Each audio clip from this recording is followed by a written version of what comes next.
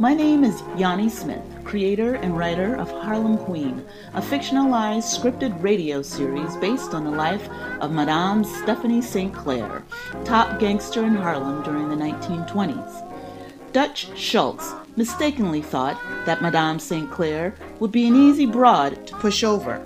It's open season in Harlem. I'm ready for war. They just follow my lead, in and out. We go right to the floorboard where the dough is stashed. I've been fighting all my life, and I always win.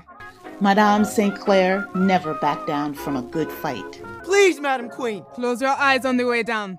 Look at the ice on that sheepa. We going in? She ain't gonna get away with using my own runners against me. If I can keep Lucky Luciano out of my territory, I sure as hell can keep her out too. I came to this country alone. No family, no friend. Harlem was her territory, and she aimed to keep it that way. You are listening to the Floyd J. Calvin program. I'm the guy who come to relieve you of that 5,000 clams. Like hell you are. You know who I work for. Queen of Harlem, Madame Stephanie St. Clair. Look at my hands. Are you not happy with your manicure? Everything I have was built by my own two hands.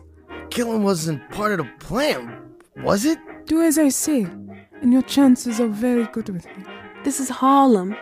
You are now amongst the talented 10th. If I was all the way white, I'd be tickled pink. Harlem Queen, a story that intermingles the sophistication and elegance of the Harlem Renaissance with the nitty-gritty world of racketeers, illegal gambling, and speakeasies. I knew you was dirty. I know what respectable businesswomen do. I just don't want to do it.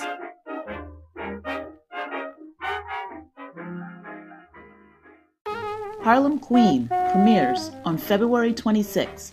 Subscribe now wherever you get your podcasts. The Fable and Folly Network, where fiction producers flourish. Meet Pia Casely, a journalist with a nose for a good story. Do you know who the last person to interview Julie Capsum was? Me. Meet Brenda Bentley, a dogged detective with a case she can't let go. Nobody came closer than I did, and that's why I was kicked off the force. Together, they solve the cold cases no one else can. That's when things got weird.